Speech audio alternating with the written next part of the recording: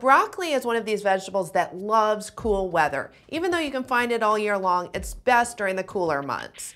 You want to look for nice, dark green, tight-looking florets that have no yellowing on them. When you get it home, put it in a bag, plastic bag, store it in your produce drawer, but try and eat it within about 3 days. The first simplest way to cook it is steaming it. So you take your crowns of broccoli, you chop it up into florets. Don't throw away the stem, that's edible too. You can slice that in half lengthwise and then chop it into 1-inch pieces. Then you're ready to steam. So you have a saucepan with about 1 inch of boiling water in the bottom. You put a steamer basket in there, throw the broccoli on top, close the lid, 5 minutes, and you've got perfect, tender, crisp broccoli. To jazz it up a little, try this lemon dill seasoning.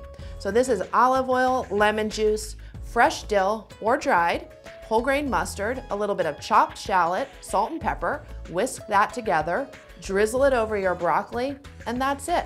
Next way is roasted broccoli. So you take store-bought chili garlic sauce, a little bit of olive oil or canola oil, reduced sodium soy sauce, and white pepper. You stir that all together, toss that with your chopped up broccoli, spread it out on a baking sheet, and then roast it in a 450-degree oven for about 10 minutes until it's tender and it'll get a little bit brown and golden in spots. It comes out, it is delicious.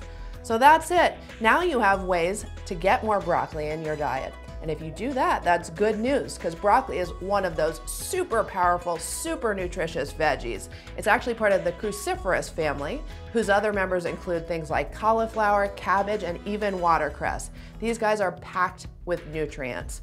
In fact, broccoli has more vitamin C in a cup than an orange has. For these recipes and more healthy veggie recipes, come to eatingwell.com.